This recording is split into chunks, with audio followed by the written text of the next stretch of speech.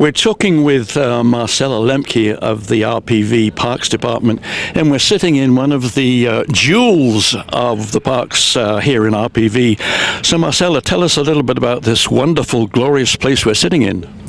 Well, it's 5.5 acres. It's available, open to the public. It's a great place to come for picnicking or walking your dog, or for children to toss balls and that sort of thing. There's also access to the beach down there at RPV Beach, and on that side the trails.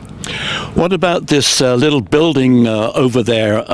Is that possible for things like weddings?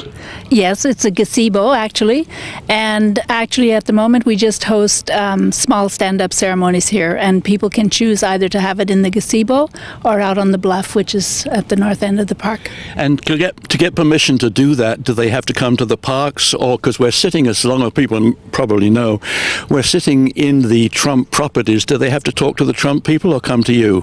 For the small stand-up ceremonies, they just talk to me. We do a contract and I meet them here, do a site visit and so on. And if it's more than 16 people, then they go through the Trump National Event Planning staff.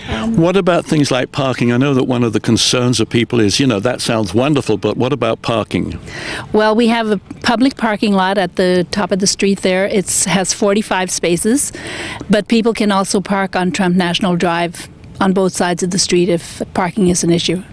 Since we're sitting in a sort of paradise location here in Southern California, is there any, in your view, any sort of special best time to come here, or is this being in Southern California, any time is a good time?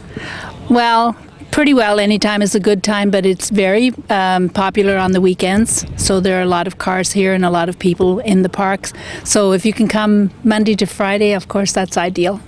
There are some beaches where dogs are not allowed, and I don't know if that's posted, but are dogs allowed?